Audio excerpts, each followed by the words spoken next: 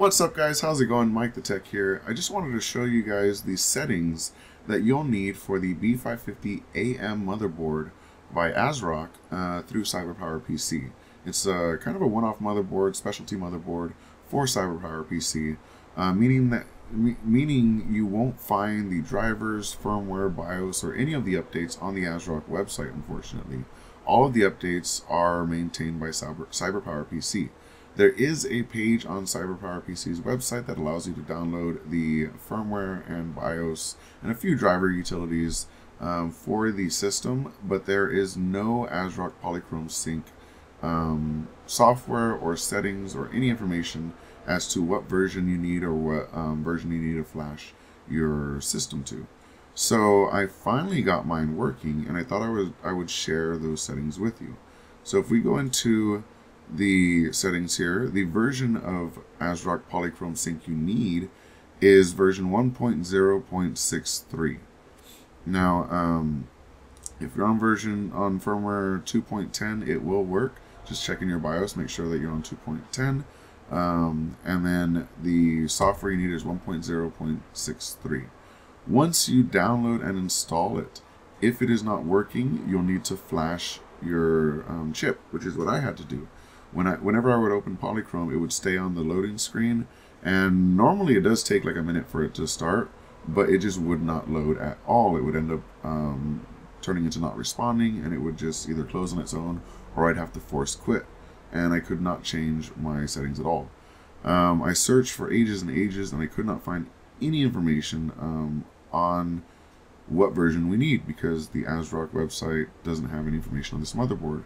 So after lots and lots of research, I figured out that this is the version we need, the 1.0.63, and I do need to flash the chip to the NU51_2.10 firmware.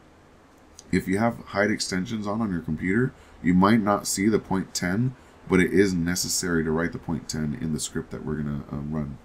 So what you want to do to flash your firmware, and I hope this doesn't actually stop mine from working because I just got it working, but we're going to do this for science and type in CMD, right click on command prompt and run as administrator. Now you're going to, let me go ahead and copy the address.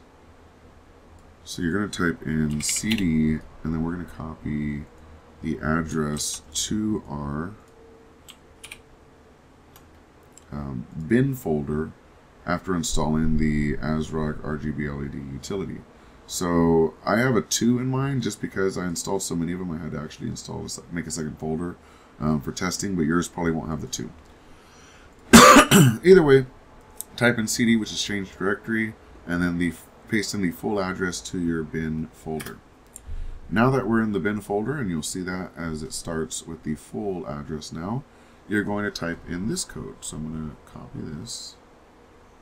Actually, let's go ahead and do it this way so that you can copy along with me. So we're going to copy this whole thing here and paste it. WICP flash adsb.exe. Excuse me, I just had some energy drink and making me burp. /file equals, and then we're going to type in or paste this full address, full file name. So here we go. We have the flash executable, and we have the file that we're going to be flashing. Again, you need to be, let me read my motherboard to make sure. B550AM gaming, and it's from CyberPowerPC. I'll put my full model number in the description below. But type this in and press enter.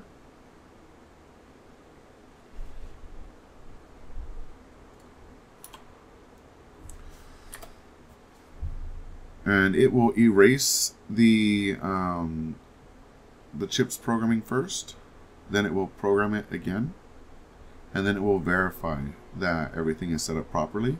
And then you should see a success prompt below If you're using the wrong firmware file, it will say failed in big red letters here.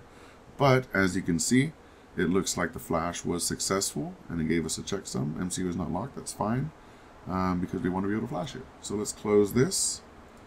And if we go into our Polychrome sync, let's go ahead and close it and open it up again. PC, C drive, program files, Asrock, bin, and then we're going to open the Polychrome RGB utility. And it is here. And it works.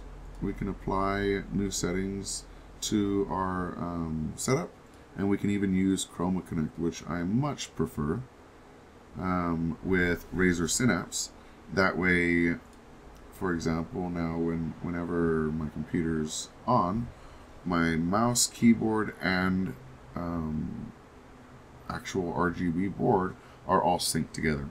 Hopefully this helped you out, because I had a lot of headaches trying to find the right versions, and I was worried I would have to actually go into have it, I don't know, reflashed or update the firmware or something.